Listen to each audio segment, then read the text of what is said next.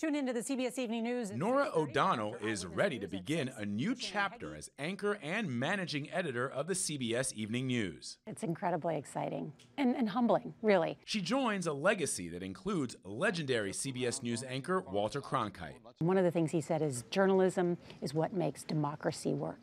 And I believe that more firmly than ever. I think people are hungry for and craving an independent, non-biased, fact-based source for news. O'Donnell grew up in a military family, which helped her understand that the news impacts real people. Decisions made in Washington from the White House and Congress in terms of sending men and women overseas, veterans benefits, those mattered personally in our household. O'Donnell has an extensive background covering politics, including serving as CBS News' chief White House correspondent.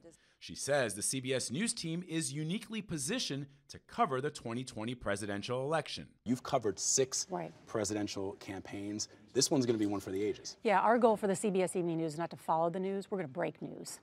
There's going to be an urgency and a set of context and depth and clarity like we've never had before.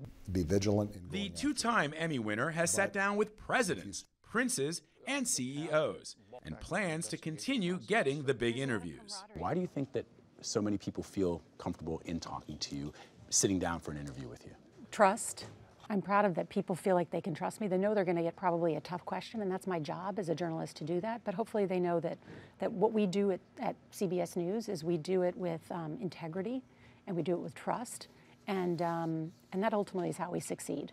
The CBS Evening News with Norah O'Donnell begins Monday. Vladimir Duthiers, CBS News, New York.